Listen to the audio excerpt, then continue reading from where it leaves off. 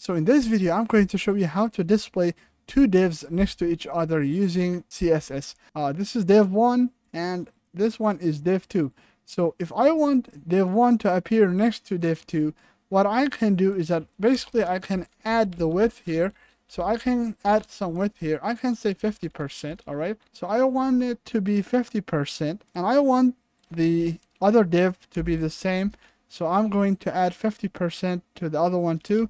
But now, as you notice, what I can do is that I can float this one to right, basically. And as I do that, you'll notice that there is an empty space here. So I don't want that empty space. So what I'm going to do now is that I'm going to set the float left here, right, for the div 1.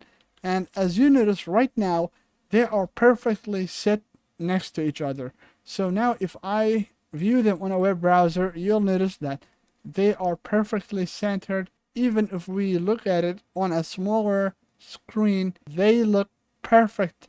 So as you see right here, so they are perfectly centered and they are next to each other. So this is basically how you can set two divs next to each other. I hope this was easy and helpful, and if you have any questions, please let me know in the comments below. And don't forget to watch my other videos, and I will see you all in the next video. Thanks for watching, everyone.